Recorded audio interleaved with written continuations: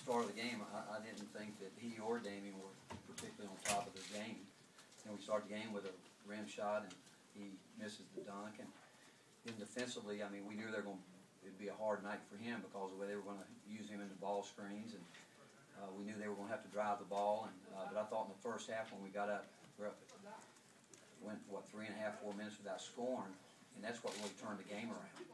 That our offense wasn't very good, and then we broke down a couple times on defense. They made some threes, but the second half we did a better job rebounding, better job doing some things. And but you know, Jordan came in, had a great night shooting the ball to start with, and again, I thought our offense we just lost the momentum when we just got a little anxious and started trying to play one-on-one, and allowed them in the first half to get back in the game.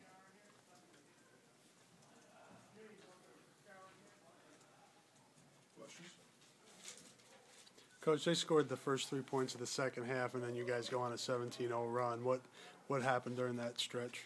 Well, again, you know, they were doing the biggest thing we did in the second half.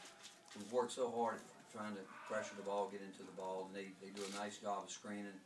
We weren't standing in front of the ball, and we obviously, when you pressure the ball, you want to have good backside help, and they're excellent at driving in and kicking out.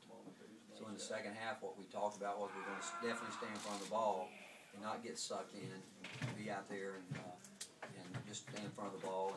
And they drive it. We wanted them to actually go and try to make a play off the dribble, as opposed to being able to kick out and then try to come over and block some shots. And we were able to do that in the second half. But our defense was in the second half scored 22 points.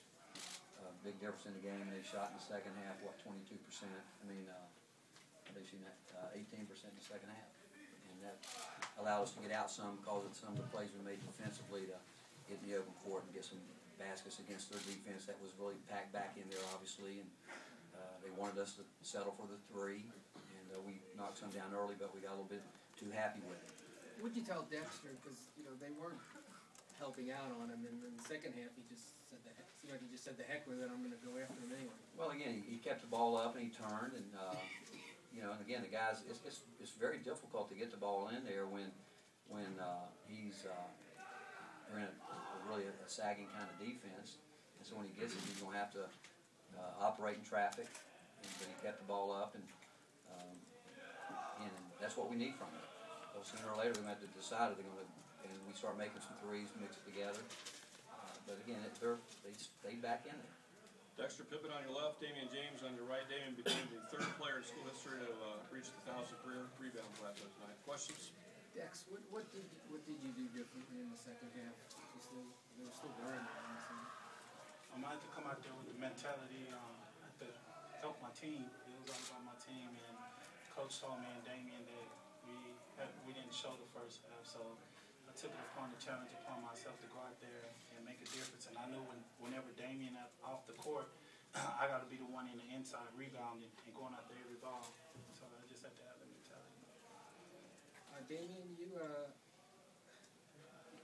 Scott said you passed 1,000 rebounds. Is it just a number to you, or is it a source of pride, or anything? Not really. I really just care about this team, and like Dick said, Coach said we didn't show up the first half, so I really had to take it upon myself to try to do the things that were necessary to try to get the big guy the ball, open up the game for everybody else. So I really don't worry about my individual stats. I just care about winning. Damion, there's a lot of great young talent on this team, but do the veterans feel responsible for this team? Yeah, that's our job. Because those guys really don't know the ropes yet. They still learning. But they got great talent, and as you can see tonight, they can really help us when the other guys are struggling off the bench. That's what makes us a pretty good team. Our bench can come in and pick it up. We just have to come out tomorrow and really play harder. We have to take it upon ourselves to bring it the first and the second half to try to get this victory. Any other questions?